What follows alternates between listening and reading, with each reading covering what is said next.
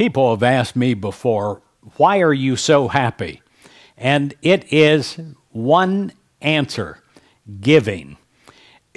When you learn to be a giver, you will find the greatest joy in all of life. Henry Drummond once said this: "There is no happiness in having or in getting, but only in giving." In Luke 6:38, the Bible says, "Give, and you will receive.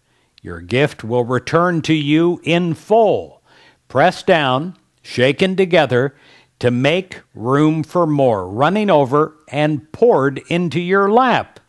The amount you give will determine the amount that you get back.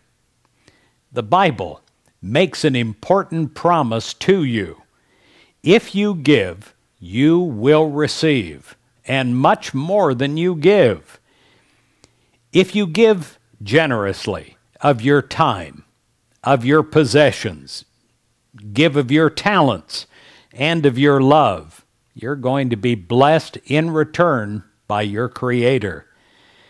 Your life is a constant tapestry of decisions. Each day you face choices concerning the things, material and non-material, that you should keep for yourself and those things that you should give away. What will you decide? When in doubt, why not err on the side of generosity? Be quick to share a smile. Be quick to share an encouraging word. Be quick to share a pat on the back, a helping hand, or a heartfelt hug. Be more concerned with giving than getting. Weave the habit of generosity into the fabric of your day. Remember, it is Thanksgiving. Thanks-giving.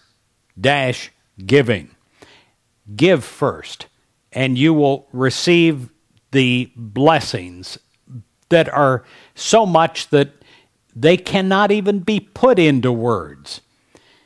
And when you do, everybody wins. And you know what, my friend? I know this for a fact. You will be the biggest winner of them all.